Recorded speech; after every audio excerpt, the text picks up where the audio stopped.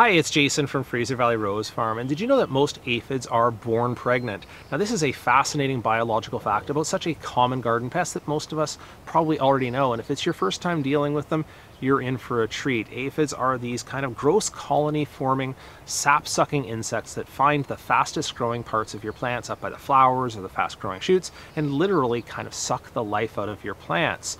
Now, your first question might be, how do I get rid of them? And frankly, they're not all that hard to kill.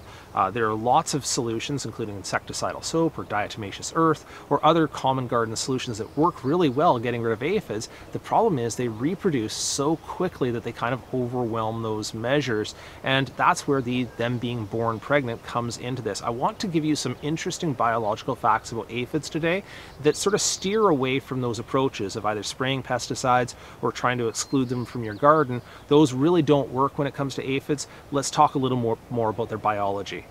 So what do I mean when I say that many aphids are born pregnant? And what I'm saying is when they find a favorable position and an aphid sticks its sap sucker into the plant, like a little mosquito, it starts sucking up that sap and it doesn't want to interrupt that process for anything. So it doesn't go around flying around and mating. It actually just creates a clone. It pushes out a little baby of itself, genetically identical to the mother, which sticks down right behind it and sticks its stylus into the plant as well, and then starts pumping out babies of its own. This is how aphids manage to colonize so quickly, and you'll see them all lined up, one behind the other, just sucking on your plant, but many of those are just clones of the mothers, and that's how they manage to quickly overwhelm your plant when there's lots of sap available. It is only when they begin to run out of food or the plant becomes a little bit more stressed, the colony becomes more crowded, that they begin to develop winged aphids that go off and do the flying around and mating thing, laying eggs on other plants and spreading throughout the environment. So you have these two specialized functions. You have the asexual generation that lives on the plant, puts out live young that are just clones of the mothers and sort of overwhelms that plants with their numbers. And then you have the winged ones that do the job of spreading these insects very efficiently throughout the entire environment. So you're up against the best of two strategies here. They actually have a ton of predators. There's a biological term called aphidophagy, which means that there's like ladybird beetles and hoverflies and a whole bunch of other predators that more or less make their living eating aphids. So it's not like they don't have a huge amount of enemies, it's just that they have a reproductive strategy that they hope will keep them one step ahead of those predators. A second cool biological fact about aphids is that they spread themselves over wide distances using wind currents to jump from country to country even. So I sometimes hear from people, oh, I got aphids from a plant that I bought from the store and then suddenly it was in my garden. But the fact is that during the growing season, aphids are literally raining down from the skies. I saw one study here, and I'll throw in probably a graphic from that study, where there's this island off the coast of Sweden where they were tracking where the aphids were coming in from, and those aphids were coming in from as far away as Germany, Holland, and even as far as France. That's when they just fly up, get carried by a wind current, and then just rain down in a different environment. So this question of whether you can exclude aphids from your garden, I mean, I've already said they're going to be pretty hard to wipe out in terms of traditional methods, but this idea of I can exclude them, keep them out of my garden, the only way that makes any sense at all is if you're talking about house plants, where you kind of quarantine your plants before you put them into the house. And because there are no natural predators inside of a house or a tight environment, exclusion may make some sense. But in most outdoor environments, the idea that you got it from your neighbor, that you got it from the store, they're raining from the sky. So that exclusion is not really a valid strategy.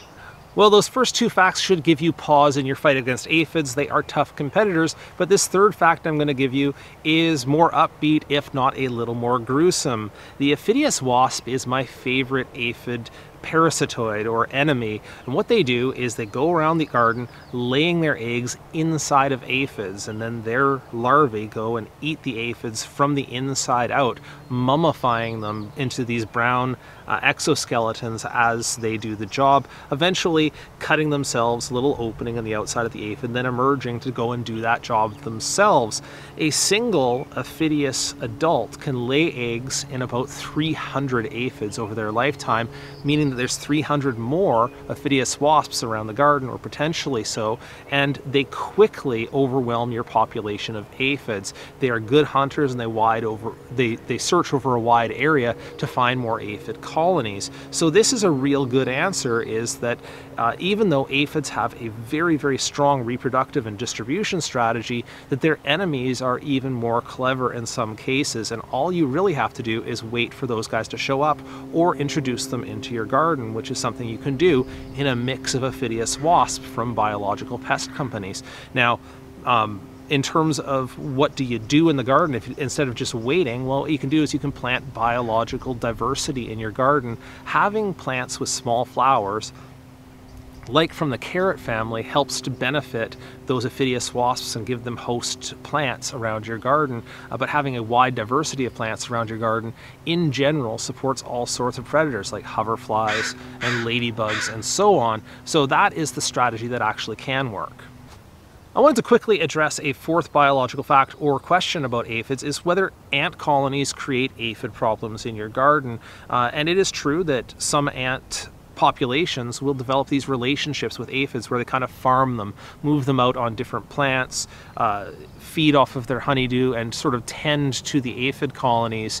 But this is not how most of your problems with aphids happen in the garden. So it's not a simple relationship of wipe out the ants and you won't have aphid problems. In fact, most of the aphids that are distributed through the garden just get there on their own. So it might be kind of wasted effort going after the ants, and you may be causing other problems along the way. If the ants aren't causing you an issue, leave them be, I would say.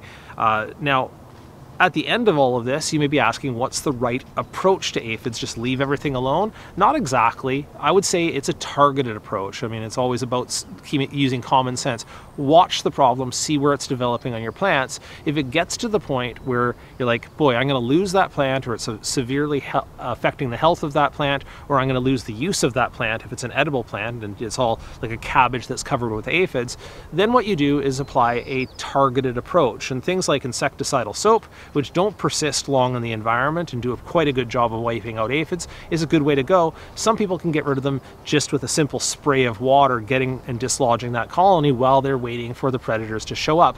What I would steer clear of are the heavy-duty pesticides that will both wipe out the populations of aphids temporarily, but they're fast reproducing and they'll be right back, but it will also wipe out the predator populations and the parasitoids that will help to eventually balance out those populations of aphids. The whole goal here is not to have zero aphids in your garden.